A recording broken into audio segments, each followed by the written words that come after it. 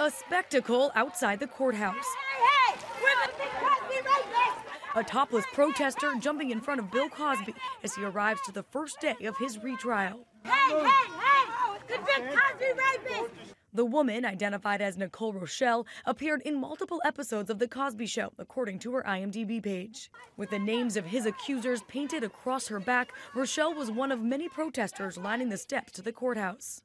We are sending a message to every courtroom, to every prosecutor, to every police officer.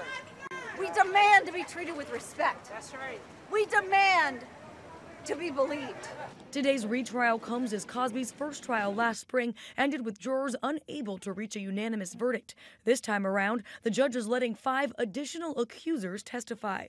But Cosby's fighting back with a new high-profile lawyer and an aggressive strategy, attacking the lead accuser, Andrea Constand, as a greedy liar and casting the other women testifying as bandwagon accusers looking for their share of the spotlight. Now his fate hangs in the hands of a new, carefully selected jury. I think it's going to be challenging for jurors to put aside what they've heard about the Me Too movement, what they've heard about the Time's Up movement, and all of the pretrial publicity that Bill Cosby has gotten. Of those 12 jurors originally selected for this case, 10 are white, 7 are men, and the other 5 are women.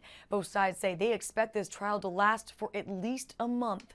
Maggie Rulli, ABC News, New York.